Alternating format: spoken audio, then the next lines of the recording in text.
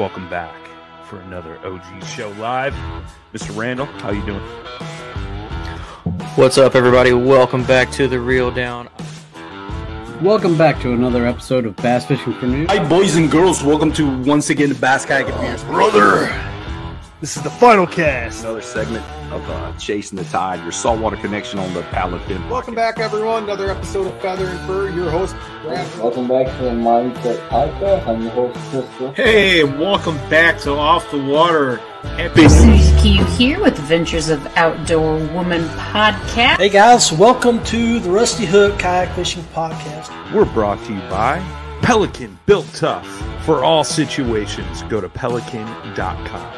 Eastport Marina on the beautiful shores of Dale Hollow Lake. For all your lodging, kayaking, go to eastport.info. Yak Gadget for all your fine kayak fishing accessory needs. Go to yakgadget.com.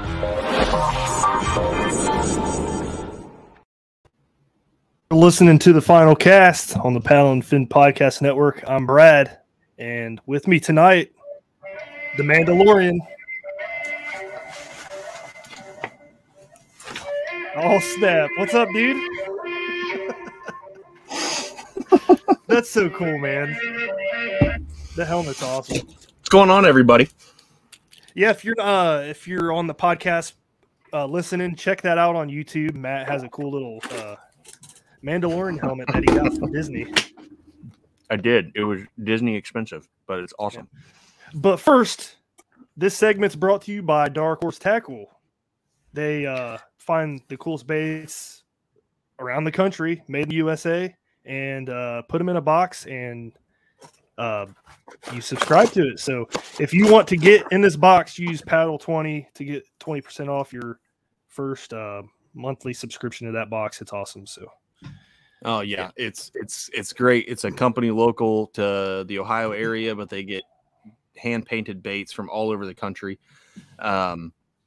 Small tackle companies, small businesses, they really support the little guy, which is awesome.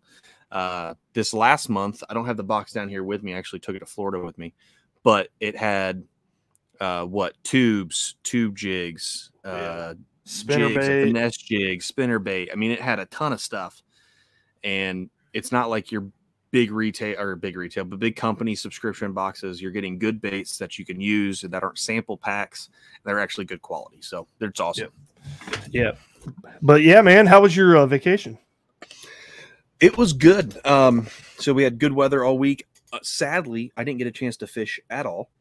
I tried to fish somewhere, but it was on Disney property, and I had one of Mickey's minions tell me I can't fish anymore. So I'll take it back. I got one cast, and they were on me like flies on poo. It was terrible because it looked so juicy too, man. I was so upset. But it is what it is. It was a good week with family, good weather. Didn't really get any rain till Friday, which is kind of unheard of for Florida. So worked out well. Went to Disney for a couple days. Got to spend some time with the mouse. Got to see the new Star Wars area. Fantastic. And you got a week off the podcast, man. So. I did. That's the one thing I didn't like. I wish I was here because I missed a great show. It's all good, Bros. But you need a break every now and then so you don't get burnt out.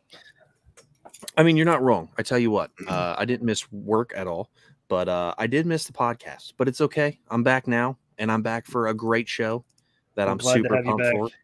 No, you're not. It's a lie. Yeah, I am. But it's okay. I know. Let's get into the show, man. I'm super pumped. So yeah, let's definitely get into it. So everyone when ICAST came down, they were looking at all the kayak stuff. Companies were coming out, and then Bonafide out of nowhere introduced or announced the new RVR119, and we have Mr. Hans. Oh, Brad touched it at the same time I did. How you doing? What's up, guys? How's it going? Oh, good. Living the dream. I'm loving it. Yeah. But anyway, so ICAST, like I was saying, you guys, this is Hans. For the people at home who don't know who you are, give yourself a little backstory. Let them know what you're about, who you are. Yeah, sure. My name's Hans Nutz. And I was one of the OGs with Bonafide Kayaks, I guess you could say. So I've been developing, designing kayaks for over 10 years. Probably have designed one of the kayaks that you may be paddling these days, or had something to do with it. But love it. I love kayak fishing, and I like to get a chance to talk about it with people that love to get out too. So it's great. Heck yeah. Oh yeah. Well, we're super pumped to have you on. Now a little backstory, being the joyous person I am, which is not true, but I'm lucky enough to be on Team Bonafide. So I kind of got a little prequel to, the RVR, the video that was shown at ICAST and what was announced. And I can just say I'm pumped, to say the least. So kind of, I guess, Brad, how do you want to start on this? You want to start it up, or? Yeah, let's start with like the design process, because that always interests me. Like, what all goes into the whole design process of a kayak? Yeah. This one.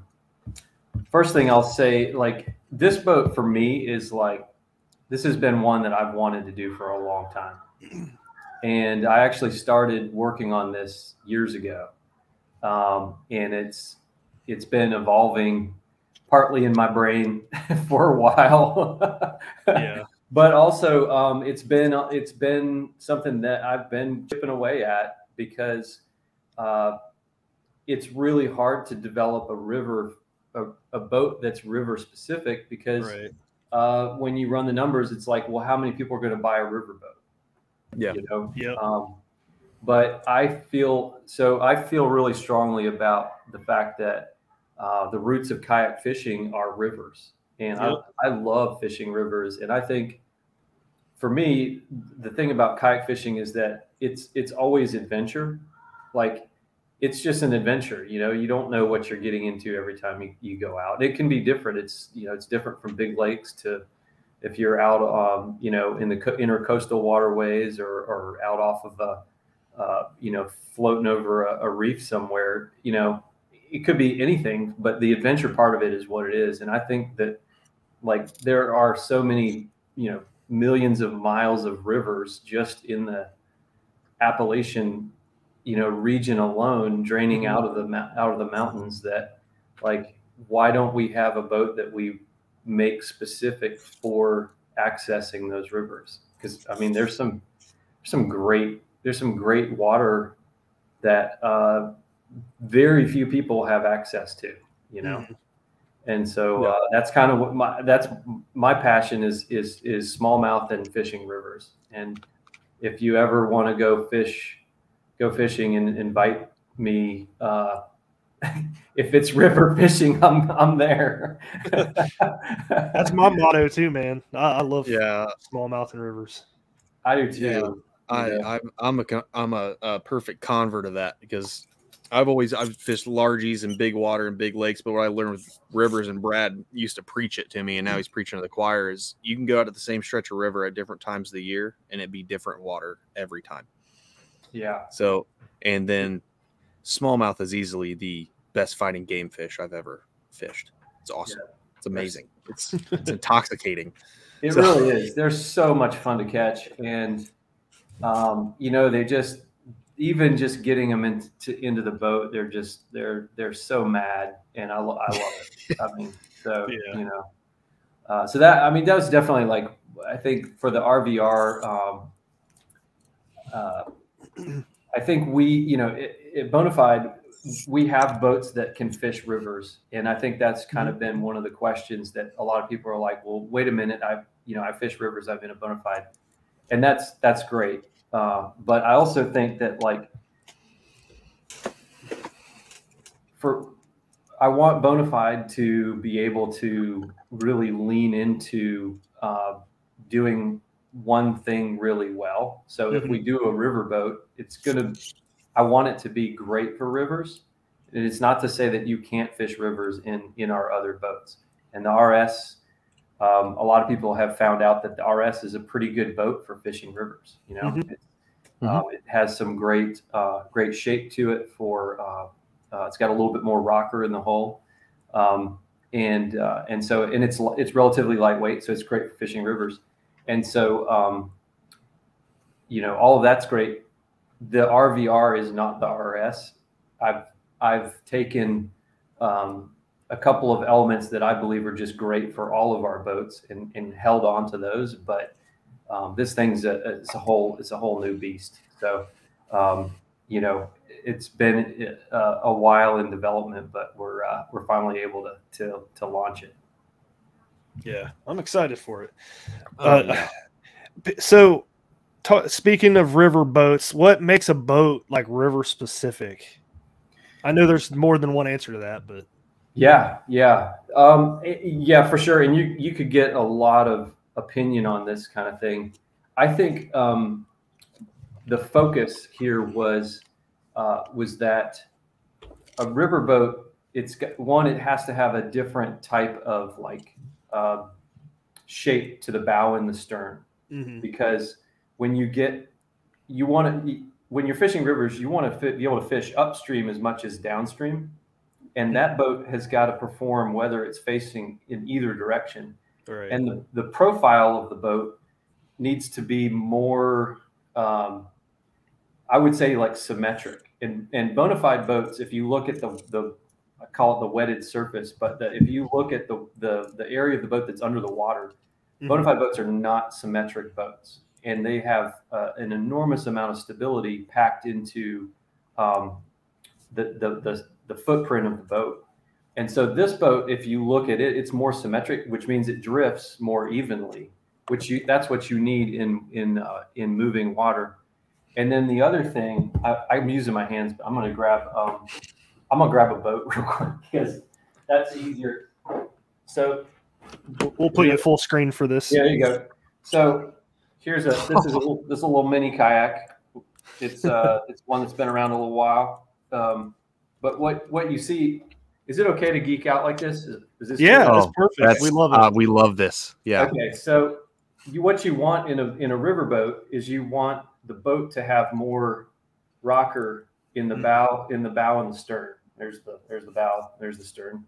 And so with the RVR, what we're doing is we've given it more rocker so the boat can actually pivot this way easier. And that means that you're gonna be able to change angle quickly, moving between boulders, or whether you're upstream, you need to change angles, or downstream, or if you're floating like the turn of a river, you can pivot the boat to be casting more accurately, quicker, and more quickly, which is what you need to do. You have, sometimes you've got to have seconds of time, to make that cast before your boat's moved out of position when you're in moving water. So the boat's got to be able to pivot like this. So in order to do that, you've got to have more rocker in the boat. So the problem with that is that the boat, it doesn't track. Then when you have a boat that has a lot of rocker in it, when you try to paddle it straight forward, it's going to start kind of walking as it goes. Right. And so that, I'll put my model down. That is why this boat, I specifically determined that I wanted to put a drop skeg in this boat. Such a great idea too. Yeah. The drop skeg is actually proven. It's a proven part that we use at Big Adventure for whitewater. It's actually already in a race boat that is used for racing the middle section of the narrows of the green, and that drop skeg. So that drop skeg allows you to have a boat that has a lot of pivot, and then you drop the skeg and it takes the pivot out of the boat and allows you to track straight. And so you get the kind of the best of both worlds with that, and that's what this boat's really intended to do. That's interesting. Yeah, that's super interesting. And I watched the video that you did with Chad at iCast, and you kind of said what was something I really liked, because a lot of people don't think about it. When you think about river fishing, it's not just fishing the river; it's getting to the river, it's portaging the river. Yeah. So can you kind of, I mean, and as someone, I mean, me and Brad's done a stretch to where we had to lift. I had like 3 feet over the dam. 3 feet over the dam, and I had the RS, but I had it loaded down with as much crap as I could think of, because I thought he was like, oh yeah, it's just a little portage, and I was going to get out and drag it and not care. No, it wasn't. It was like we were lifting the boat out of the water, and not easy. Well, no, it's not. And so if you could explain a little bit what your thought process behind that was in designing it for portaging and things along those lines. Yeah, I mean, I kind of go back to my more like whitewater design days, I would say. But whitewater boats take a massive beating. They're going to go. They're using boulders and rocks to launch the boat off rapids. So if you boof a whitewater boat, you're boofing it off a boulder, and you're clearing the rapid. So you clear the hydraulic to get to the next rapid. And we're not boofing Bonafide boats. But the thought is that these boats need to be, if you want them to be lightweight, you take them stripped down, a couple of rods, a little bit of tackle, and you really don't have a lot to weigh you down. So if you need to go over a guardrail to get down to where you're going, you need to come up a bank. If you get going upstream and you need to pull over a band of rocks to get to the next rapid above, the boat's not super heavy, and all the surfaces are meant to drag so that when you hit stuff, you're not just grinding all the plastic off, right? So that all the surfaces can withstand getting drug around. And so that was kind of like, I don't know this is a tagline for us, but I've liked to sell it as saying, boat ramps are optional for this boat, because it's a boat for your adventure. Like if you and a buddy are like, man, I think this river might fish really well up this section or whatever, but we're not sure. This is the boat, you would want to take this boat. It still has twin skid plates at the back, so you can drag it with stuff in it, and it won't flop over on you, which is really nice. But you could take a drag strap and drag it flat bottomed, or drag it on the skid plates. And then the other thing is that, like, you can't see it yet, but because I haven't really shown the whole boat, but I've built grip points into the boat in different places, so that if you're trying to throw this thing up into a truck or over a guardrail or whatever, you've got more grab handles. So you've actually got one behind the seat. You've got 2 extra grab handles under the bow. There's a strap across the front that's great for, like, kind of just if you're wade fishing, you can like tie onto that strap and have the boat float behind you. So there's a lot of like spots where this boat can be handled, where it can be pulled around. So yeah, so you got a picture up there. So there's a grab handle right behind the seat as well as side handles. Yep, there's one tucked in behind there that you can't see. And then and then up under the bow of the bow sort of wave splash area, I've got some handles tucked in up there too. So it's definitely for a boat for maneuverability. And it also is a boat that is not going to be as stable as the RS or the SS series, because in order to make a boat that moves through moving water better, you have to be able to lean the boat. So you have to be able to control it with lean. And so that's another part of it. I have, let's see. Well, you can see I'm bouncing around here, but this is my, this is a 3D printed section of the RVR. Right there. And so one thing that you can see here is that the bow of the boat, this surface is made for deflecting over rocks. And so that, let's see if I can tip it that way. There you go. You get a good shot of that. So that is that is what I call it wedging, but like when you're pulling up into a spot you're going to fish, a lot of times you just want to look for a boulder or a log or something you can just sort of wedge your boat up onto. Yep. And that is meant for that, so that you're going to distribute all the wear. You can wedge this and you're not just wearing plastic off. And this is all kicked in rockers so that it will land on beaches and stuff like that. So that gives you an idea of sort of what it is. And there are those handles. Oh, that's cool. That's awesome. Built into it. Yeah. Oh, that's different. Cool. We haven't seen anything like that yet. Yeah. So very cool. Scale print. So that just kind of gives you an idea of some of the what some of the boat's going to be like in terms of like fishability for rivers. And then of course, in the bow, one of the other things that I did was integrate the anchor wizard into the side of the boat, and then we're going to plumb the boat with the tubing so that you can run the anchor lines through the boat. That's awesome. Yeah, that's awesome. It cleans up all the space, which is one thing. Like even on my river boat, like I've been not forcing myself, because the P127 surprisingly is amazing on the river. It's a huge boat, even with the drive. Like Brad, I'll go out to the river. He's like, "Why are you bringing out the P? It's like such a big boat," and because he has to struggle and help me carry it up a hill. But he's like, "You don't need to bring all this." I was like, "Dude, I can just pedal and not have to use a stupid anchor."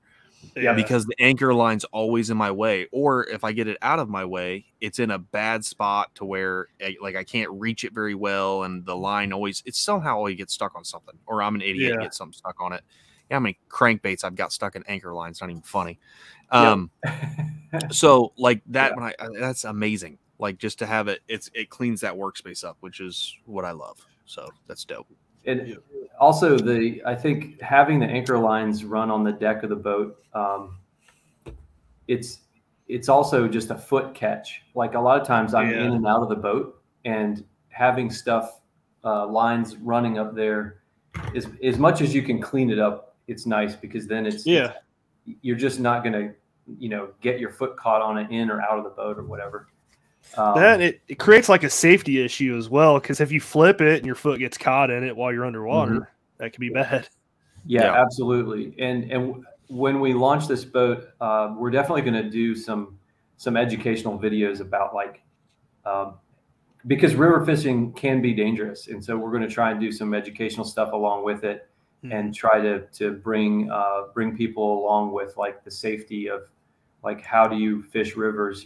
Make sure you're fishing with someone else. Make sure people, you learn how to scout rapids if you're going into stuff like that.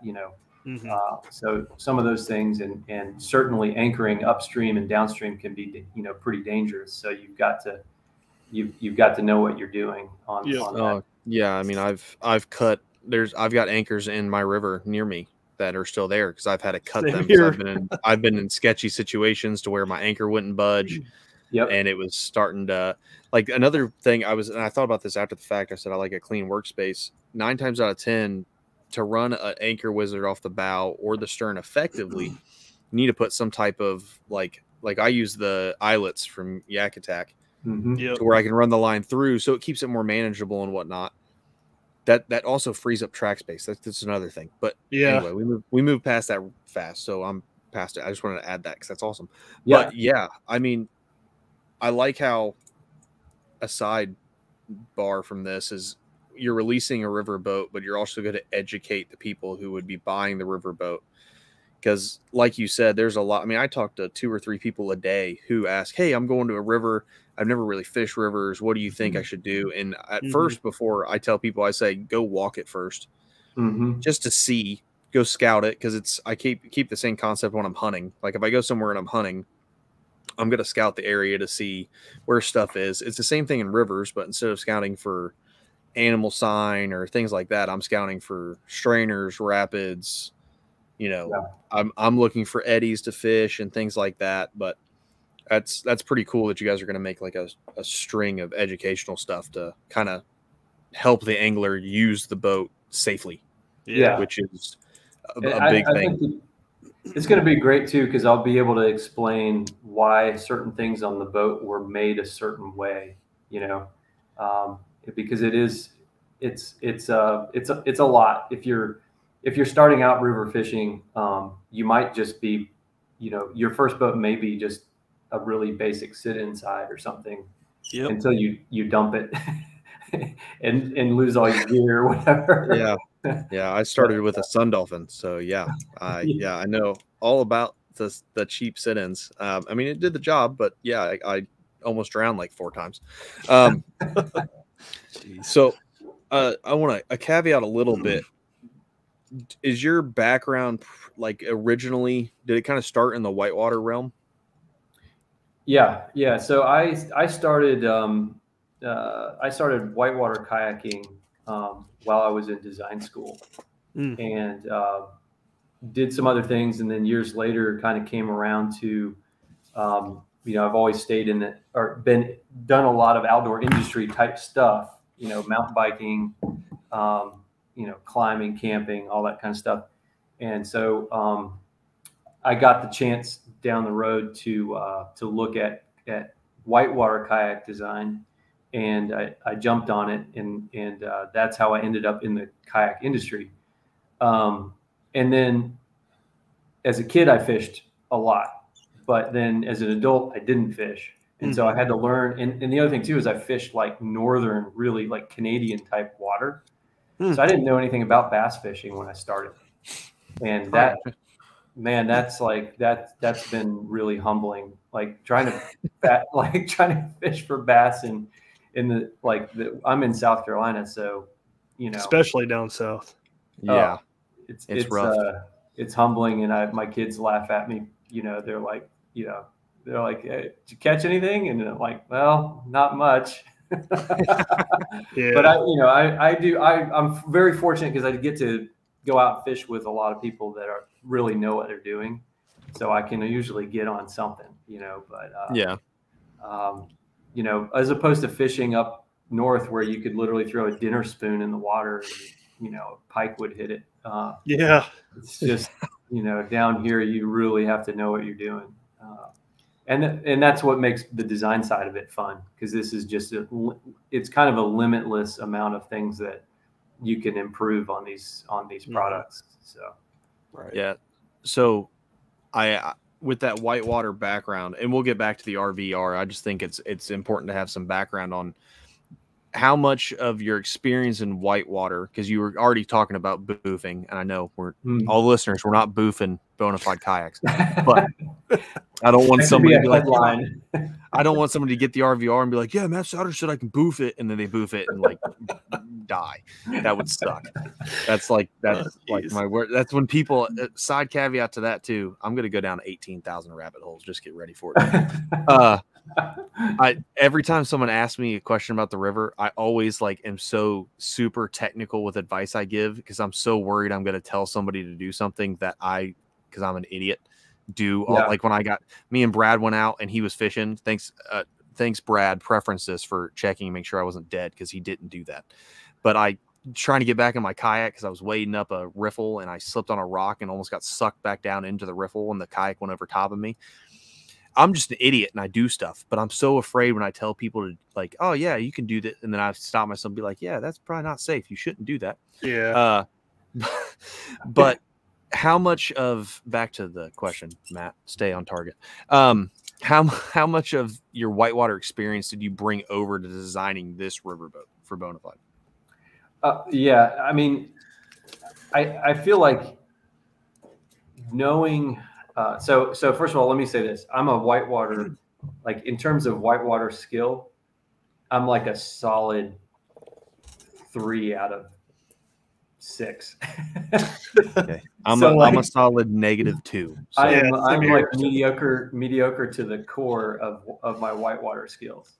But I did I did a series of whitewater boats where I relied on really, really, guys that were going to the Olympics, in slalom for their expertise, right? So like, you know, the whitewater side of it, I was able to understand the technique in order to enough to be able to do the whitewater boats. And I think it's the technique of what you need to do that influences this, because now, like, I know the struggles of kayak fishing in windy conditions or moving water conditions. So I know those struggles, and then you add that to what I know about how to ferry through some rapids or attain. You know, who knows what attainment is? Well, you know, whitewater boaters do, because they practice attainment. It's how you get better at whitewater boating. Well, you can go through a class 1 rapid in a boat like this, and you know, depending on the rapid, you can go upstream and fish upstream, which is a lot of times far better for catching fish, you know? So, my knowledge of the technique of how to paddle a whitewater boat allows me to understand more about what I feel this boat needs, you know, in order to make it work in rapids. And so I spent, we have a jankety old, I just used the word jankety. We have a jankety old prototype that was cobbled together out of some stuff. And I used that boat a lot too, because it had some features in it that I really needed to understand how they were working in the moving water. So I was modifying things and trying stuff out and able to really kind of understand what this boat needs to be. But yeah, I think that's a good question. You know, you really do need to know how that works. And I think it'll be great. I would love to see people who take a boat like this into kayak fishing and see how they progress into like being safe, you know, being safer, better river fishermen, you know, for one thing, but also like being able to get, you know, do those really great runs. You know, there are some places where you can't fish sections because you've got to put in way up here and you've got an 11-mile float. Yep. Where you can't be on someone's property. So you've got to get through, you know, those kinds of sections. There's some great stuff out there. So I think it's going to be cool to see how the boat gets used when we get some education out there too. Yeah, I'm excited too. So I want to get into some of these features because I know we're halfway through the show already. So, so starting here, it looked like behind the anchor wizard coming off the bow. Is that an extra like accessory plate up front? Yeah. So the bow has an accessory plate because you're going to want to be able to feed the. You always want to be able to feed stuff bow and stern, and I didn't want to mold a boat up front that you can't get into. And we're going to route the tubing so that there's going to be tubing inside the boat already. So if the anchor wizard will come as its own accessory that we're going to be able to offer, either a single or a double, you can buy one or the other, but you're going to be able to route the anchor wizard through, and then it will pop out of the boat up on the bow, and there is a roller that I've designed. And hang on a second. There's a roller because it's, you know, you want to be kind of stealthy in when you're letting the anchor out. The carabiner of the anchor usually makes a bunch of noise and it scares the fish away. So this is again a printed part, but this will be a rubber roller that goes into this is the bow of the boat. That's so awesome. For everyone at home, if you just listen to us going to work, put it on pause now, get to work, hide from your boss, watch this on YouTube because he's bringing out every single toy imaginable that shows his boat, and it's amazing. Well, it's like section pieces of the kayak.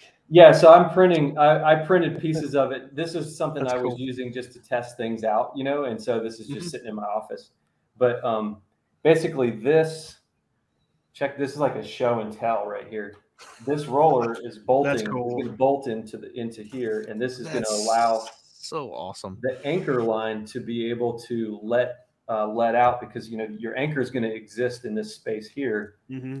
It'll pull up and end here, and then when you let it out, you don't want that carabiner to come flying out of there and thump against the boat. So that's the idea with having a rubber roller there, is to quiet everything down. That you don't have to install the chute for the anchor wizard, drill holes up front. Exactly. Yeah. And this is sort of a substitute for the chute. There are those grab handles, but okay. So this gives you a spot for your anchor to nest up front, and it's a little bit more compact, but it also allows you to have the your anchor line is going to come out here and go straight down to it, so it's all kind of out of the way, and hopefully it keeps things kind of organized for you as well. Right. That's cool. So that's the bow right there. All right. So that, I don't think I've ever seen a roller system like that. No, nobody has that. Manufactured. Like, I'm talking even, like, I'm not talking huge boats, but even boats that give an anchor ability aren't like that. It's more you just throw the anchor and you have 40,000 decibels of noise under the water and it scares fish to death. Like, that's awesome. Some of just the minute details that you're thinking about that I would never thought to put a roller. I just say, I just got to buy another $60 chute from Anchor Wizard and call it a day. So that's, Well, we kept, I kept hearing from customers that would run a line, Anchor Wizard line, out their SS127 through the handle, and it works. And that's what I intended to do. But a lot of customers were like, anglers were like afraid that the line was going to cut their boat, or and for me it was a noise issue. So when I was looking at this boat, I was like, my problem is the noise. The boat's going to hold up fine, but I just don't like the noise of that. I have a carabiner in that spot, and every time that carabiner goes out, it's like, you hear that thump, and then if the fish are up in the next rapid up, they're gonna hear that potentially. Mm-hmm. That's why, I just wanted to solve that problem. And hopefully, hopefully we did a pretty good job, and people will like how it works. But yeah, the whole bow area was kind of really built around that idea of having the Anchor Wizard integrated and being able to access that stuff. So, well, and plus the accessory plate right there, that's going to allow people to, people are going to put like an XI3 on the front. So that makes it a little bit easier to do so. Yeah. And so some of the feedback I've gotten is like, there's no space for an XI3. I mean, I'm not going to recommend putting an XI3 on a riverboat. Yeah. Somebody's going to do it though. Yep. Someone's going to try and do it. Yeah. But one thing I wanted to talk about too on the bow of the boat is that there's no hatch up there. Mm-hmm. And I think that that is a little different from what we're used to seeing these days. It's like most boats have a hatch up front. Mm-hmm. But for me, a true riverboat, you want it to be as watertight as it can be. And if you look at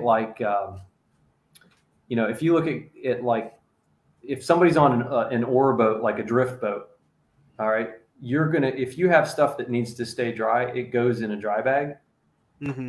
And, if I had put a hatch on the bow of this boat, the interior room wouldn't have been that big. And so you wouldn't get that much in there. So what I did was I designed a space up front, and then there's a space in the back where you can lash down dry bags. And so dry bags are what you should use. If, let's say, you want to use this boat for camping, that strap up front is meant to hold the bag down. And we're going to do an accessory bag as well. So you can have an accessory bag that fits that area. But you really want the bag itself to be on the deck of the boat, as opposed to like trying to open a hatch, stuff a bunch of stuff in there, and then you go through a couple of class 2 rapids, and all of a sudden your sleeping bag's wet. Yeah. So the whole point is that this boat's you've got two of the access plates to keep, so you have access to the boat, but the interior of the boat is sealed off pretty good. So you're not going to have as much chance of getting water in. All right. Now it's up to you how many holes you drill in a boat, when you're rigging stuff up. Yeah. I can't help you there, but we're trying to keep the boat as dry as we can to start with. Yeah, and I'll attest to what Brad said. Somebody's got to put an XI3 on this probably within a week of it coming out, because I've seen XI3s on the EX. I've seen XI3 like that's like when I saw that, I was like, that's like even if I take a hard turn with an XI3 55-pound, it makes me a little sketched. So I can't believe they put it on an EX where like that's too much for me. But somebody's got to do it. So having the accessory plate there, I like that. It also opens kind of, if you wanted, I'm sure we'll get to it, but just my thought, if you wanted to run a fish finder, you can put a battery into there, or you can run cables from the front all the way to the back. Like you can do the through pass kit. I mean, you're giving the customer the option to do what they want, which is what I like. It's not you're stuck with this and this is all you get. So yeah, absolutely. And there's going to be access at the middle of the boat too, so that you can pass stuff through in the like middle. under the seat. It's on if you look at let's see, it's your image here. It's on the starboard, so the top side of the view. Okay. Just to the side of the seat. That's okay. There are 3 deck plates. The 2 deck plates that you see that are towards the front of the boat, those 2 deck plates are just mounting plates, so you can screw stuff into them and then you can bolt them to the boat. You don't have to drill the boat. Okay. But then the 3rd deck plate that's sitting towards the back, that one has access into the boat, and that is how we actually put the skeg system into the boat. So there's access there that you'll have into the boat if you want to do some rigging there.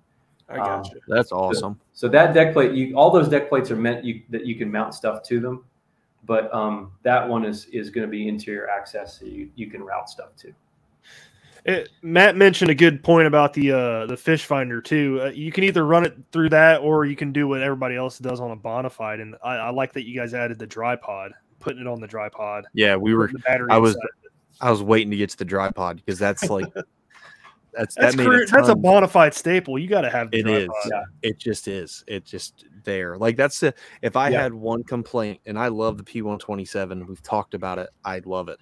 The only complaint is like, man, I just don't have a dry pod. I know. Obviously, I know why I can't have a dry pod, because I have the pedals there, but like I want it. So that's awesome. Yeah. No, I get it. And so that was something. There are 2 things that I pulled from the SS. One was the dry pod, and truthfully, a riverboat for me, like a riverboat, I don't really use a fish finder that much. So I didn't. But this is going to be a boat that if you fish primarily rivers, but you're also on lakes, or you start out on a lake and then you head up river, you're gonna want a fish finder. And I wanted to use the SS dry pod, so that if you already had an SS boat, now if you buy this boat, now you've got one that could be rigged up with a fish finder, and you've got one that's just empty. So you have 2. You'd have 2 pods essentially. It's the exact same pod. It's the exact same pod. That's awesome, and it fits the same. It fits the same way. Okay. So they're going to be plug and play across those boats. If you have an SS 127 or an SS 107, the pod will fit the same way. That's cool. Yeah, I like that, because you're like exactly what you said. If you had, especially guys like me, I mean, I have 3 Bonafides right now, but I have 4. But anyway, guys like me who on my SS 107, I use the pod for fish finder, and I have an XI3 on the front of it, the whole shebang. Yeah. So it'd be nice to where if I just want to take the fish finder out for the exact situation that you explained, I'm in a lake and I'm going to go upriver, I can just pop the pods, swap the pods, and call it a day, and there's no other modification I have to do. So that's awesome. Yeah, I think it's going to be great certainly, I mean, I'm a little spoiled. Obviously, I can choose from a few boats, but it is nice to have. I have one pod with my fish finder, and it's just, you know, I can drop it into any of these boats, and it's going to work. So, and then the other thing too that I pulled over from the SS was the foot braces. And we didn't really have to do that, but I do believe that motorizing it from the stern is. I use motors on river boats. I've motorized my P127 sometimes, and I love it. So I went ahead and added the SS foot braces because you can make those rudderable really easy. Yeah. And so foot steering, foot steering in a torpedo, and I'll lift the torpedo to where the prop's just kind of barely in the water, and I'm cutting through the water in just a few inches. Yep. And so motors from in the stern, if they're set up correctly, and if you know what you're doing to some extent, like motors in the stern are great, And so I definitely want this boat to be good for that. So there's a place to store the battery forward of the crate area, and then we're going to have an accessory mounting plate that will be really good for motors as well. I was just recently telling Matt that Bonafide's foot pedals are probably the best ones I've ever had in a kayak. And so I'm currently in a Shoaly right now. I want to replace my foot pedals with some Bonafide foot pedals. That's how good these things are. We were talking about that. I was like, dude, I'm sure we can make that work. I mean, oh yeah, it'll work. It's just a couple holes. I mean, it's fine. Yeah. We get some 303 call today. It's fine. Yeah, that's it. 303 is your key there because they're metal tracks. So once you get some grit in there, you gotta clear it out. But yeah, I agree. They are functional, and you could probably figure out a way to make it work. Oh yeah. So I want to stay at the bow for a second and you talked a little bit about the strap. Mm-hmm. It looks like, is there above the accessory plate, is there another strap that's running right there? Yeah. So there is a paddle park type strap that comes over from the SS127, and that strap is for it's for rod tip. Like if you set your rod tips down quickly, just to keep them from rolling off the boat. They've got that strap has these little ridges that just keep your rods in place. And then it's kind of hard to see, but if you look forward of that strap, there is a carve out, and your paddle will slide under there. So your paddle will slide under the strap and land on that ledge, and then your paddle will come to rest on the strap that says Bonafide on it. I'm pointing at the screen like it's going to be there, but sorry about that. So you're going to be able to. There's a couple different ways you can park your paddle quickly. I guess that's the point I should make. And then the strap that says Bonafide on it, that is a transport strap. So it's a grab handle or a grab strap, but it's also a strap that you can unclip, throw your rods under it, and you can then strap your rods down when you're transporting the boat. Yeah, that's cool. I didn't even notice that first strap up there, the ball strap. Mm-hmm. Yep. Yeah, that's cool. That's from the SS127. Gotcha. So it's those are some options for how everyone's going to use it a little bit differently, but those are some options for the ways that that you can use it up front. And really, like when you're fishing rivers, it's all about speed. Sometimes you got to throw the rod down, grab your paddle, make a couple of paddle strokes, and then keep fishing, or you got to jump out really quick. I mean, it's all about like being able to make those maneuvers fast. Yeah. So that's what this is for. If there's anybody like me, they'll keep casting until the very last second going through a riffle. And then you end up catching a fish going backwards in a riffle, and you're like, oh, crap. I've done that so many times. I'm just, I get greedy. You know what I mean? Well, I wasn't as bad of a situation when I was going down that riffle when we went out with Douglas a couple weeks ago, and I was throwing a topwater through it, and a little smallmouth came up and smashed it in the riffle, and I'm fighting it as I'm going back, and I was like, I don't know what I'm doing. This isn't good. Like I'm trying not to keep because it's scary, either straight. Man. It was super scary because it was narrow. There was grass on both sides, and then a tree that came over. And I was like, man, if my rod tips in the air, I'm just gonna break a $300 rod. And I'm gonna cry.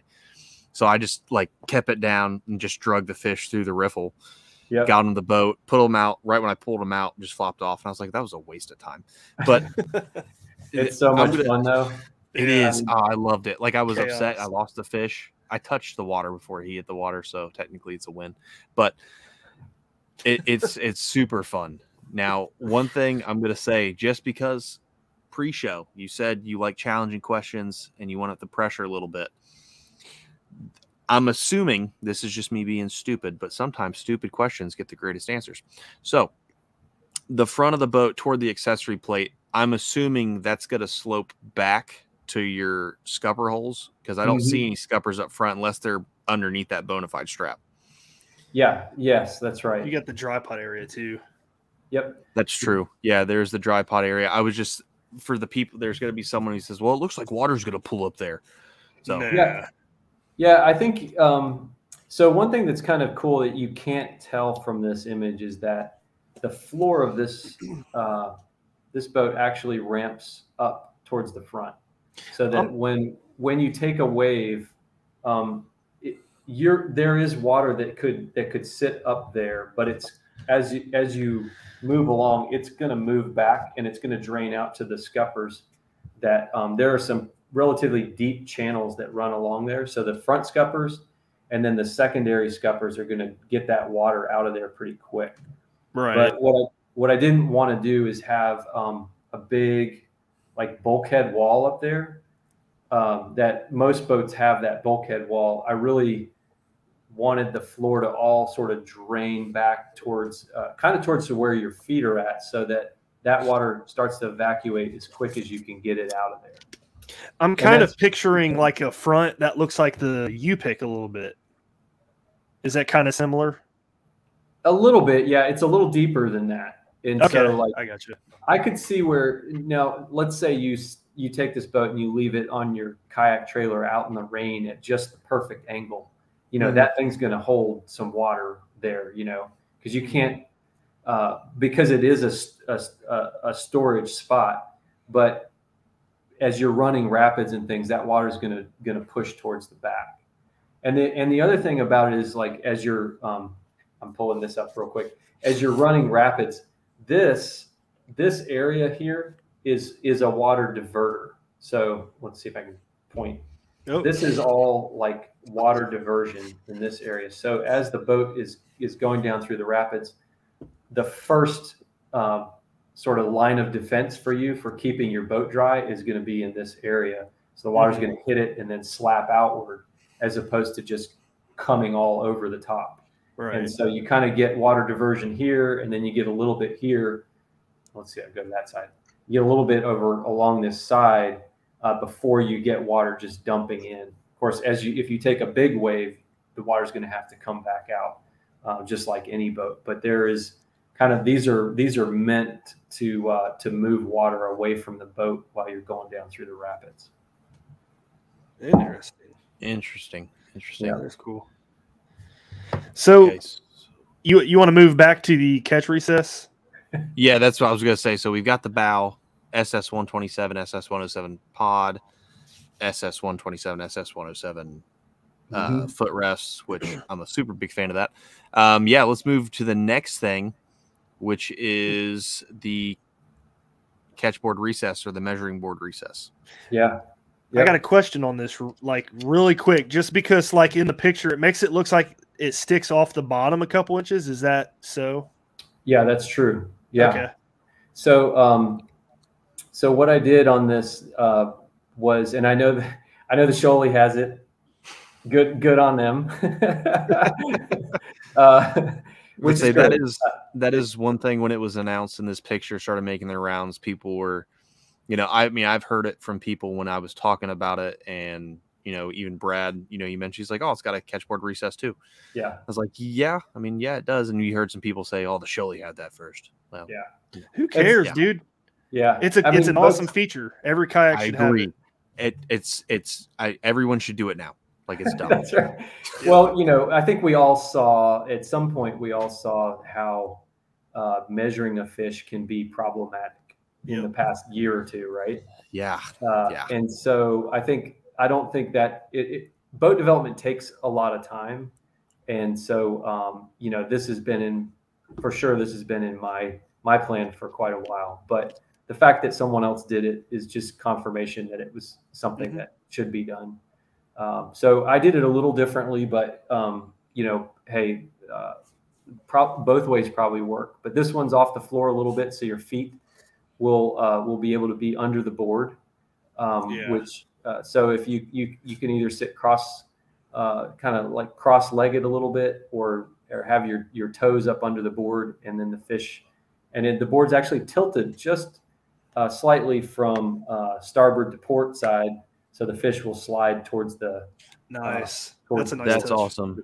Yeah, that's one thing I'm sure you've seen just floating around the team page and the Bonafide page, and people tagging to where most of us always put our boards like angled. That. Yeah. So I use and I learned this from Brad, I use the bridge of the board and my net on that downward spiral to make, if the fish does want to jump, he's jumping into something, but it also helps get that fish not pressured, because you're not putting pressure to James' face up there.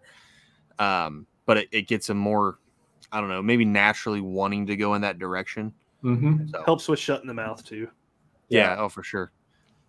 That's what I've heard. I don't catch a lot of tournament fish and have to, I don't have a lot of those like 22 inchers on the board. But I guess if you do.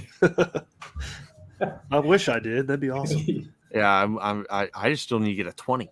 Like, yeah, I did when I was younger. I know that I hate that shirt. I don't have one, because I can't buy one because I don't have a 20. Yeah. But yeah, I like that. I mean, like Brad said, and kind of like you said, it's a feature that every boat should have. Yeah.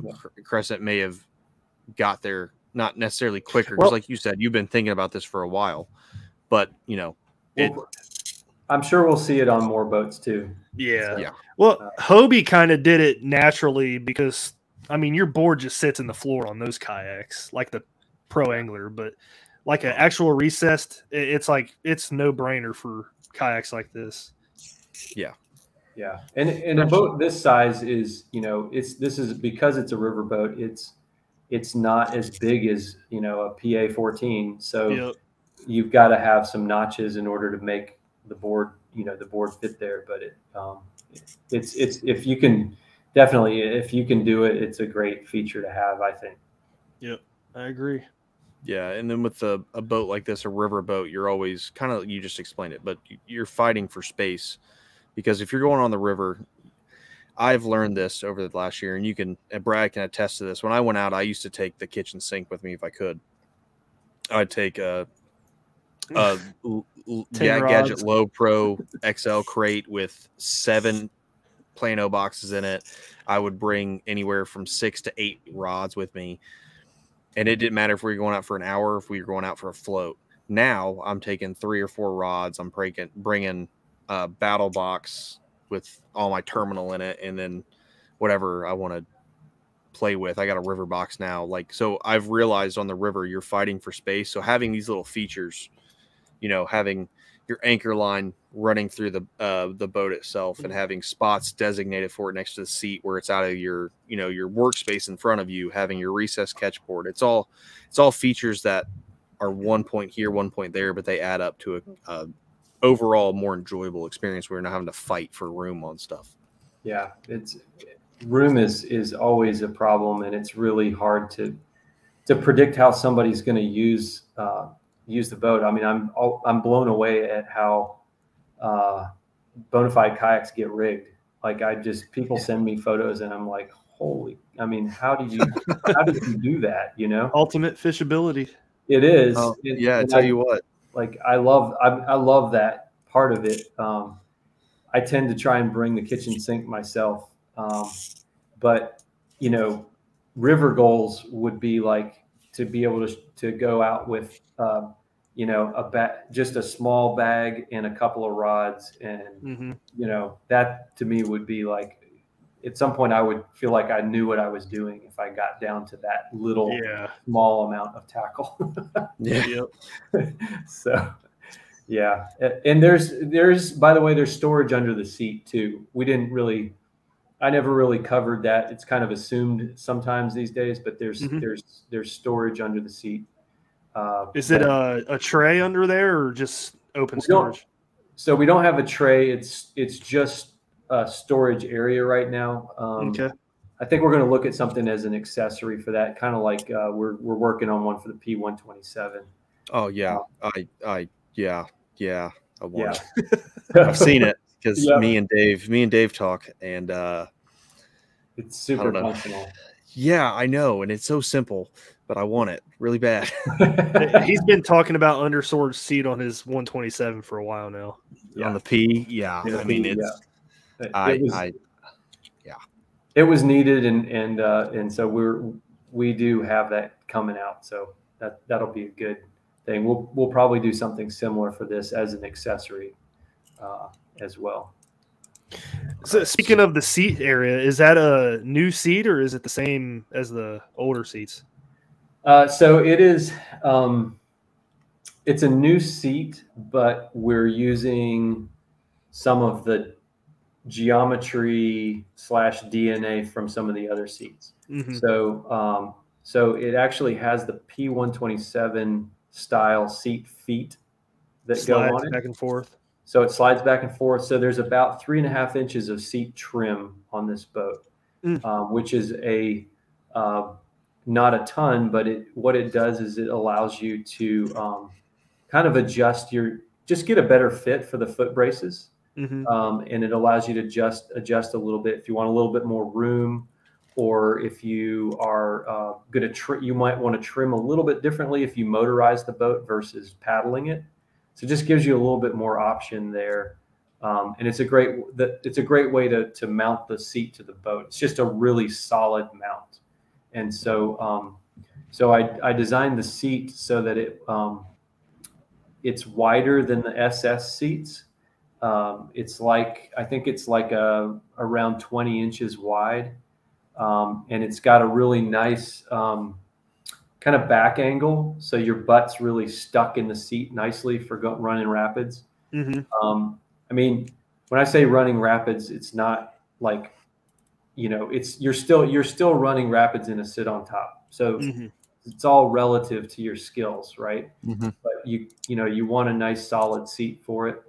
And then what you can't really see is like under the seat, I have some notches built into the boat so that if you got to, haul the boat down a trail, or you're going to run some crazy rapids or whatever, you can actually slide the rod butts like way up under the seat. They nest in there, and then you can lash them down. And then the rod tips are all kept like within the profile of the boat, so they're not like sticking out where you can snag a rod tip. And I've so done that before. That's really important. I think one thing that the Shoaly did that was really cool is that the Shoaly has a way to put some rods up front and have them in the hatch. So they're kind of, they're storage oriented. This is kind of the same idea, but this is more like if you're running a rapid, you want your rods, all tucked away. You can do that, run the rapid, and then when you're done, pull them back out. Very cool. Yeah, I like that. So talking about the seat area, and this is going to be a little bit longer show for everyone out there because we still got some stuff to cover. But is it too much? Am I covering too much here? No, it's perfect. Not at all. Like, I mean, we did a show with Drew, and it was like an hour and 45 minutes. Okay. Well, hopefully, y'all just cut me off when you're ready. So, all right, but let's talk about these accessory plates here. You got the Anchor Wizard attached to it, and the torpedo throttle. Yep. Is is there access to the hull from those? How does that work? No, those are they're kind of like pockets in the boat, like bridging a gap. No, there's no hole in the boat there. What it is when you unscrew that accessory plate, what you'll see underneath there are the metal inserts that hold it down, and then you'll see a recess. So let's say when you bolt something to that plate, the nut is on the underside of that plate. Plastic. There's clearance. There's a place for you can just bolt stuff to the plate and then put everything down and just screw it to the boat. So it gives you it gives you a place to nest. I'll call it like you're going to nest the anchor wizard. And if you had like a throttle, you could put a throttle on one side, the anchor wizard on the other. But if you were to look at it from a side view, you've got your seat here and everything's kind of nested below the profile of the seat, so that it, again, it's not sticking up out in your area of like jumping in and out of the boat. So it's dropped down in the boat, so it's just kind of out of the way. Gotcha. And the reason I did those plates is because maybe you don't even use an anchor wizard, but I like the idea of having mounting plates as opposed to just giving like blank space that you got to screw stuff straight to. This is just, you don't have to screw stuff into the boat here. So I like that too. And Old Town did that on one of their older models way back in the day. They just put those plates all the way down the gunnels, and I always thought that was a good idea. So yeah, it's a lot of good flexibility for for stuff like that. Yep. Yeah, it really gives the angler or the user the ability to kind of do with that section whatever they want. Because if you want to put more tracks on it, you can. Because I'm automatically thinking it's like, oh, that would be a really good place to mount a fish finder to the side instead of right in front. Now, typically I like it right in front, but this kind of gets it out of the way a little bit. So that would, I mean, my wheels are turning because it gives, like you said, the ability to do whatever you wanted. Yeah. Which is nice. So, and then adding that, like you said earlier, that center area accessibility to the hull. I love that because as someone who, me and Brad were in my garage running wires in my RS when I put my XI3 on it. That was a pain in the butt. I'm holding it up like this, just shaking it, and he's in the back like, I can see it. It's stuck. Keep going. And I'm just doing this. I'm like, oh my gosh, sucks. Like, one day you'd think we'd figure that out, right? So yeah, that's funny. It did. And the plus of this is if I can already tell you're going to get great feedback from that feature having center accessibility. So I can just see it any other model that comes down the road. I can see it being a thing. So, yeah, it's another one of those things that it's good to have for sure. So moving back, we'll get to the stern. So I see there's two, obviously pretty standard for most boats. You have two inlaid rod holders. Yep. Yeah, flush mount rod holders. Now, are these back here? I just want to hit on it. Are these spaces for tracks, or are there already tracks? Yeah. installed?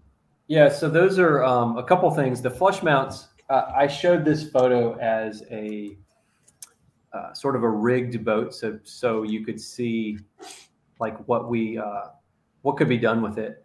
The boat won't come with flush mounts. Okay. And so a lot of people don't like flush mounts anymore. It's become kind of a thing like, hey, so this boat will have it has the option. There's actually on the surface that the flush mount that you see the flush mount on, and then there's another surface. There are two different angled surfaces. So you could put a flush mount and change that angle slightly. One's a little bit more tilted back. And so those are tilted backwards so that if you put a flush mount on it, you're going to have the rod, angled back nicely. So you have that. Another thing for river fishing is just, getting your rods angled back if they are in a rod holder so that they don't get caught on trees. So there are basically 2 or 4 surfaces there that you could add flush mounts if you wanted to. And then the track that you see, that track is a Sidekick rated track. Okay. And that's going to come on the boat. So this will be Sidekick capable. That's awesome. Just answered my next question. That's awesome. Yeah, that's awesome. Yeah, so that's going to be really nice. I don't know how often you may want to have a Sidekick on this boat. because it's not up in that size range of some of the boats that really need them. Yeah. But it's the option to have it, and the track is usable for everything. So, whether you use a sidekick or not, it's there, and you can decide to use it. So it's going to be nice to have. Yeah, that's awesome. Yeah, no, I like that. Real quick, I got a story. Me and Justin was at the river last week. Neither one of us have sidekicks on our kayaks. We were sitting here portaging around a dam, so we had to drag through grass and stuff like that. And a guy was just sitting on the bank. He looks over at Justin. He's like, "Why don't you just get a cart?" I was just like, "He really say that to you? That's hilarious." Yeah, I mean, I have a cart and I've used it for the RS. It's like the RS is not a heavy boat. I mean, you can drag that everywhere. I've dragged the P126. Now that sucked because that's a big boat. Yeah. But I have a cart for that, which Brad is trying to steal from me every chance he gets. But having sidekick rated tracks is nice, even if you're not going to use sidekicks, because you have the what's the word I'm looking for? Somebody help me out. Confidence. You have the confidence in the tracks that you can put some stuff on that if you wanted to, that has maybe a little bit of weight or anything like that, and it's not going to rip out of the boat. So yeah, absolutely. Yeah, it's nice to have, and there might be that one expedition that you're going to do where you're like, I'm going to take the time to put the sidekick on for this one, or so I think it was worth doing it for me. I think it's going to be a great one. Now, a question I have, because you mentioned earlier, in front of the tank well, you have the battery compartment. Yeah. Do we know about what size battery that'll be able to hold? That's a good question. I built it so that I could house essentially like a Torqeedo, like the 1103 style Torqeedo battery. So if you look at that battery size, it probably isn't going to hold like the big, the bigger ones, the Dakota Lithium like monster battery. Yeah. Yep. No, it's not going to hold that. But I'm going to just say, like, you're on a river. I don't know. Oh yeah, no, there's no that, reason. but you but don't need the 100 amp Torqeedo, hours. if you put a 403, 1103 on there, or some similar, if you're not using a Torqeedo, if you're using something else, you'd have a decent amount of space there to throw a battery. So something like this might be a little bit better. Maybe, but I don't know. I don't know if that. That's a 24 amp hour. I'm getting a Newport. Oh God, yeah. That may not fit in there, but I don't even remember what size this is. There's some stuff that again, there's let me give this is my little. Can I give a quick kayak design speech? This is my speech. You when you ask people what they want, they are always like, I want everything, and then I want a kayak that weighs nothing.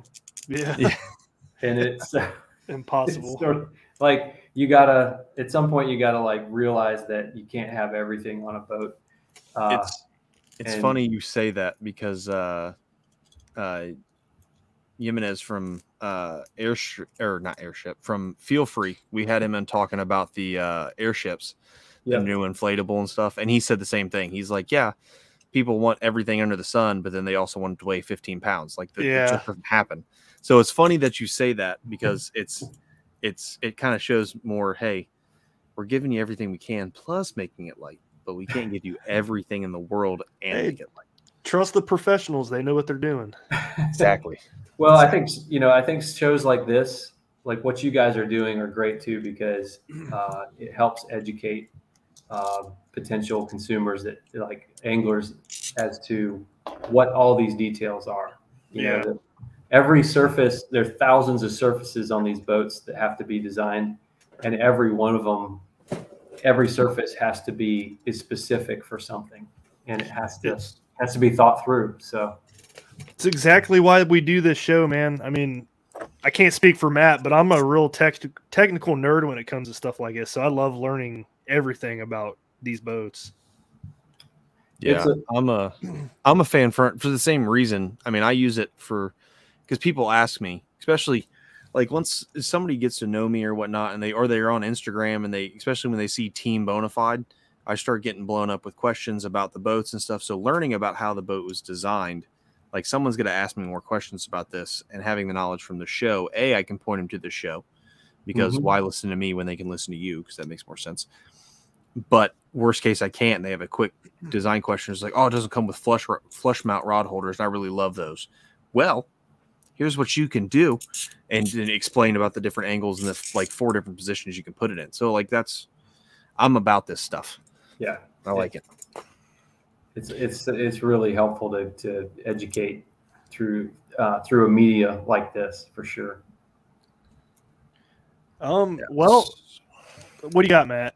I know you're about to say something. I got more. Yeah, I do. Yeah, let's hear it. So I'm guessing the tie down straps are kind of like is it like the P127 with the hooks? Yeah, so those will be Omni hooks. They'll work pretty similar to the P127, and they'll be pretty similar. And I added some additional tie down hardware at the back of the boat again, so that when we do an accessory bag, you'll be able to strap dry bags or bags, whatever you want, to the bow and the stern of the boat for those multi-day type trips. That's where I would strap down my cooler full of smallmouth. Yeah. I hate you. I hate you so much. I have to drop that little joke every time, because Matt's like, dude, shut up. I hate it. It makes me mad. Like, I understand. People were eating them back in the day, because people in America in the 1700s ate everything because we didn't have industrialized food. Josh, if you're listening, I know you hate industrialized food, but it is what it is, and that's how we get our food. So you don't need to eat smallmouth anymore. Eat Asian carp. There's a ton of them, and they're invasive. Eat those things. Leave smallies alone. I'm sorry. Let the little green guys go. They get bigger. You catch them again. The greens and the browns, let them go. They will get bigger. They're more fun than one meal. So the last thing, it's just a redefinition, I guess, of the bow. But on the stern, you have the cutout for the anchor wizard, whatever anchor you decide to go with. Was there any thought of using like a chain or anything back, like a drag chain or anything? Yes. So the stern is for drag chain. Actually, I didn't do a roller at the back, and the reason is because, I worry about anchoring from the back, but a drag chain I think is good, provided that you need to make one correctly. But a drag chain will keep you out of as much trouble. But anchoring from the stern of a boat can be really dangerous. So as you nod as though you found out. That's why that's why I've got a couple anchors there. I wasn't smart and just did it off the bow. I do now. But yeah, it was off the stern, and I had a mushroom anchor thinking it's not gonna get stuck on anything. Yeah. Joke's on me, it got stuck on everything. Yeah. And that's how I almost died. So And the stern of the boat, if you look at like this, here's the stern of the boat. The stern is designed in this area so that if you were in a rapid, the water's going to push up against the boat, and see if I can. It's going to push the water under the boat, and the bow and the stern goes up, so it's going to give you more buoyancy. That's what I'm trying to say. You have more buoyancy back here. You've got these drag surfaces, and the boat is going to lift at the back if you get in that situation. If the stern of the boat is facing upstream, it's going to give you more buoyancy back there. Very cool. This has been the most informative show, and there's that we've done. See if so cool. Okay, sorry. Don't know. There's no sorry. What you should do is every purchase of the RVR, they get a little 3D printed model. That would be awesome. That would be cool. Like I've been thinking the whole time. I was like, right when this is over, I'm just gonna message and be like, "Hey, dude, can you do me like a 3D printed model, and I'll just pay for shipping and whatever the filament costs, because that would be sick." Well, this is like, so I'm just this one. I have these two parts right now. So eventually we'll grow it and have the rest of the boat and the full view. But I'm doing this one for myself, so I just have it sits on my shelf with all my other printed boats. That's so awesome. See, that's the stuff. Like I love talking about this stuff, but I also love little knickknacks compared or what my wife hates, which is why I have a Mandalorian helmet. And I also bought a dark saber, which is a lightsaber because I'm a nerd. And I like little knickknacks and stuff. So like, yeah, those boats, that would be awesome, because my wife would hate it because it would be in probably our bedroom. Like we have a bookshelf that has like a giant M for my name and the symbol for and S for my wife Stacy. I'd just like accidentally break those and put a bunch of boats there. That'd be awesome. That's hilarious. Well, I can see it. That's pretty much, if you could look around my office, that's pretty much what I have. Is like I have little boats laying around here and Land Cruiser parts. That's my. Matt's gonna have the little kayak models, and he's gonna put it inside of like a glass bottle. I'm telling you, like, I'm not joking. If you sold them, if you were like, you know what, the kayak design game's great, but I need to make a little side hustle, I'd buy every single one you had. I'd buy them all. Unfortunately, these take so long to print. Like, I have a really nice printer, but it just takes forever. Yeah. But if we could come up with a cheap way to like send these out to our dealers, it would be, a great. That would be awesome. Unfortunately, Mark at Loveland Canoe and Kayak, who me and Brad fish with and fish for, he wouldn't have them because I would take them home. They'd be gone. So, yeah, I would take them.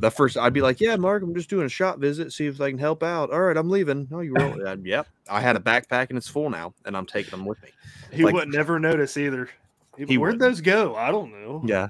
These could be like some Bonafide trophies. It's like if we have a little, that would be sick. Maybe we have a little Bonafide tournament and we can just do some, That'd be cool. I'm so down. Let's do it. As long as it's not like panfish or something, because Dave would just smack everybody. He's been catching so many like crappie and perch and stuff. It's not fair. Because I'm catching 90 fish a day. My theory is that he's fishing in waters where the fish are it's summer. They got to get to it. They got to get it done. The water's warmed up. And then he's like, "Oh yeah, I just caught a couple dozen of," I'm like, I don't catch a couple dozen of anything down here. He's also fishing Erie a lot. Yeah. So like I get so for everyone at home, Dave is the regional team manager for my area. Yep. And the team manager. Yep. And the team manager of Team Bonafide. So I get the joy of seeing all the days I'm at work and he's just slaying fish all the time. Yeah. And he'll go out and he'll be like, "Yeah, I only got one walleye today, but I got like 60 crappie or 60 perch." I was like, that's still a good day. Like, you caught 61 fish. A good day and a good dinner, fillet up some walleye. You can eat walleye, people. You can eat perch and you can eat crappie. Leave the smallmouth alone. Leave them for us. Oh, man. You can eat everything else. I don't care. But we're starting to wind down. Guys, this was a great episode. I'm not joking. If you've made it this far, if you've listened to it, watch the YouTube video, because he's got models and it has been the most informative show we've ever had. And I loved it, every second of it. So Hans, thank you for being on. Anyone you want to shout out or anything like that? I'll just say shout out to fans of Bonafide. Look, I really I love kayak fishing, and I really enjoy the design side of it. And I appreciate everyone's feedback, and I really am every day I'm really appreciative of how much people have come to love this brand, and let's keep going. We're having a blast here, and thanks you guys for supporting as well. Heck yeah. Keep up the good work. I can say from a personal standpoint, I love the boats. I've got 3 of them. Big fans of them. Even before I was on the team, loved them. You can't go wrong. I'll also say, what was I getting ready to say? See, I went on my little tirade and I forgot. Oh, once it comes out, we definitely have to have you come back on, talk about the final touches, the changes, if any were made, things like that. So everyone keep an eye out for that episode. And I should, real quick, I should probably give a little disclaimer that not that it kind of goes without saying, but obviously we kind of showed this boat. It's that's a rendering, and things do change a little bit as we get into production. Yeah. And, so just keep that in mind as we get to production with it. So I had a couple write-in questions from a couple people on Instagram. I forgot to cover this, so my bad. Colors, is it the Bonafide lineup of colors that we'll probably be seeing in the boat? Yeah. So to start out with, we're going to do the Top Gun gray. Classic. Great. Which is great for rivers. We're going to do the Venom, which is the bright. That'll be like kind of our bright color. And then we're going to do this new steel blue color that you see the rendering in, basically, like it's. I want that. That's the one. And so we're going to do the wooden looking pads, the sort of brown wood color pads, and that steel blue color. And the seat I have it pictured in like a kind of that same khaki-ish color. It'll probably still be in the like a gray. The seat will be a gray, but the boat will be that brown and tan look as well. And what else? Yeah, and that's all I'm going to say for now. Okay. on that part of it. I can say, and I'm, other than just fishing for them and promoting them, I'm not affiliated with the design process at all, but I can say it's Bonafide. So I'm sure we'll see some special colors down the road. And then the other thing, I don't know if you can answer that. I don't know if it's too early. Do we have a idea on a retailer MSRP price yet? I do, but I hesitate to say just yet. So okay. I'm going to leave that one for Tyler, and so that we can make sure we get that right. But let me say this. I think this is really important for Bonafide, is that it's my goal. One of my goals is to try to make really ultimate fishability are the boats, but I don't want to leave people out by overpricing stuff. Right. So that's part of this boat has been like, boats are expensive and I hate that. Like I want them to be more affordable, but obviously we're made in the USA. We have to make sure that we're doing the right things. But I definitely, my goal is to try and keep stuff still affordable so that more people can get out and do it. Very cool. I'm all about that answer, and I'm all about waiting. I hate waiting, just like I'm currently waiting to try the Bonafide rods. Get on that, Justin. I'm currently waiting on the bags. Get on that, Justin. And I'll tell you, I was out with Tyler just about a week and a half ago, and I was throwing one of the Bonafide rods, and man, so it's just so good. I'm pumped. Interested to try one. Yeah, it'll be good. Definitely. So, Brad, you want to close us out? Great episode. Keep up the good work, man. Thanks for coming on, guys. Thanks for listening. Thanks for tuning in. We'll see you guys next week. Don't know who we'll have on, but it'll be another fun episode, I'm sure. So have a good one, guys. Always. Peace. Thanks for tuning in to another killer episode here on Paddle and Fin. Be sure to drop a 5-star rating, a thumbs up, or smash that subscribe button on any platform you're listening in on. Be sure to check us out on Waypoint TV, waypointtv.com. Make sure you sign up for the Fantasy Kayak Fishing League at paddleandfin.com/fantasy. You can support this show through Patreon, patreon.com/paddleandfin. Don't forget to check out the website, paddleandfin.com. Catch us on YouTube. If you got a question, comment, or want to see a future guest on the show, be sure to email us at paddleandfin@gmail.com. Shout out to our show supporters, Yak Gadget. You can check out all the fine kayak accessories at yakgadget.com. Pelican Professional. For all your cases, coolers, and lighting needs, go to pelican.com. Rocktown Adventures, your Midwest premier paddle sports destination. Go to rocktownadventures.com. Eastport Marina, the beautiful destination on Dale Hollow Lake. If you're looking for lodging, kayaks, kayak accessories, or anything fishing related on the beautiful Dale Hollow Lake, go to eastport.info. And Jigmasters Jigs. When in doubt, get the jig out. Go to jigmasters.com and fill your tackle boxes today.